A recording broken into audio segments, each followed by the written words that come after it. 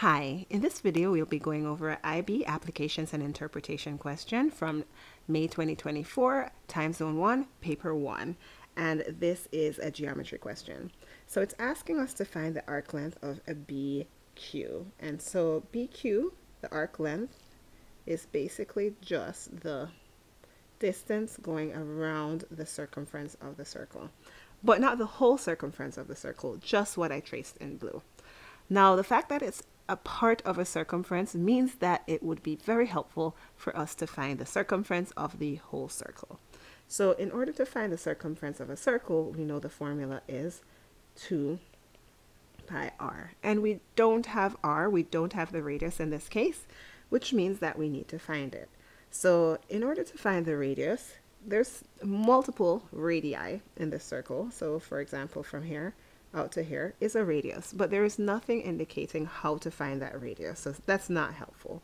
From here up to here, also a radius, but how can we find it? Not helpful. Or a super random one, again, not helpful. But what is helpful is if we go from here to here, because that is a part of a rectangle that's in the figure. All right, so as we see, we have a length 8 here, we have a length 5 here, and that's a part of a right triangle. All right, so in order to find that radius, all we need to do is Pythagorean theorem. So a squared plus b squared equals c squared, where c is our Pythagorean, and that is what we're looking for right here. That is the radius. So a squared, we can say any of those legs, so 5 squared plus 8 squared is equal to the radius squared.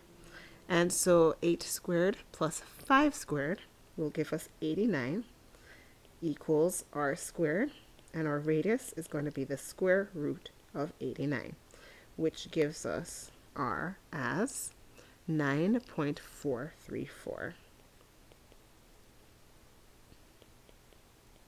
All right, so once we get the radius, now we do need to figure out that circumference, but only a part of the circumference. So the question is, what portion or what portion of that circle do we need? And so if we can find that angle here, that will tell us the arc length that we're looking for. Now we do know that this here is 90 degrees. So really what we are looking for, and I'll use a different color here, is that green angle right there. Now let's call that theta. So in order to find theta, I'm going to trace out that triangle again so we can see it clearly in green. All right.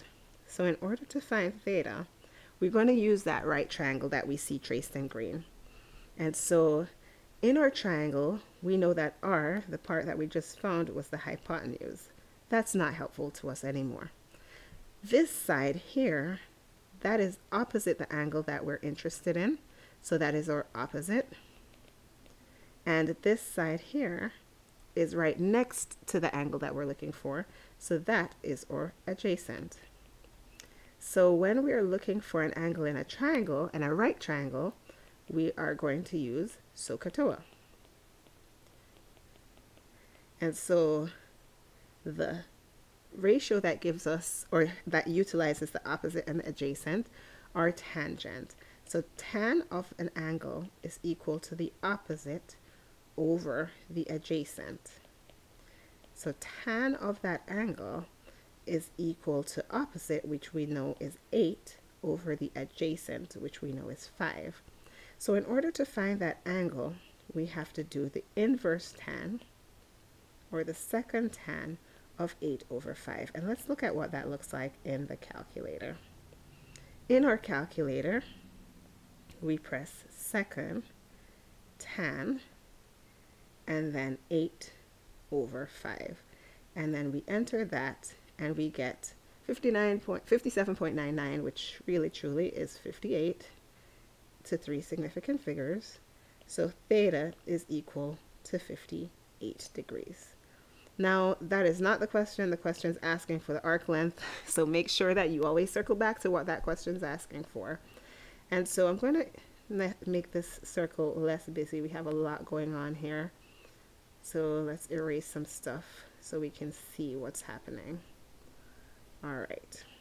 So the angle that we were looking for ultimately was that angle. So we have that 58 degrees plus the 90 degrees out here, which is 148 degrees.